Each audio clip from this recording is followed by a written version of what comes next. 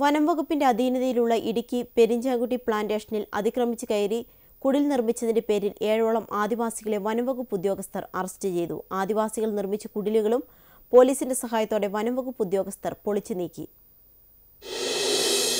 അടിമാലി മച്ചിപ്ലാവ് ആദിവാസി കുടിയിലെ താമസക്കാരായ 7അംഗ സംഘം പെരിഞ്ചാങ്കുട്ടി തേക്ക് പ്ലാന്റേഷനിലെത്തി കുടിലുകൾ നിർമ്മിക്കുന്നുവെന്ന വിവരത്തിന്റെ അടിസ്ഥാനത്തിലാണ് വനപാലകർ പെരിഞ്ചാങ്കുട്ടിയിലെത്തി ആദിവാസികളെ കസ്റ്റഡിയിലെടുത്തത്.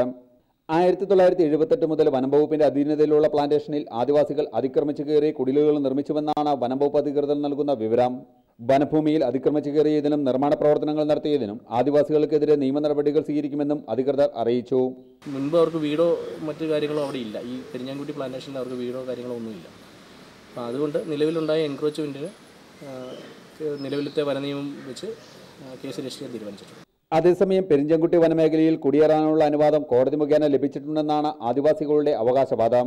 നിലവിൽ ഹൈക്കോടതി ഉത്തരവ് പ്രകാരം 9 കുടുംബങ്ങൾക്കാണ് പ്ലാന്റേഷന് സമീപം താമസിക്കാൻ അനുമതി ലഭിച്ചിട്ടുള്ളതെന്നും ഇതുമായി ബന്ധപ്പെട്ട രേഖകൾ പരിശോധിച്ച ശേഷം മേൽനടപടികൾ സ്വീകരിക്കുമെന്നും വനംവകുപ്പ് ഉദ്യോഗസ്ഥർ അറിയിച്ചു.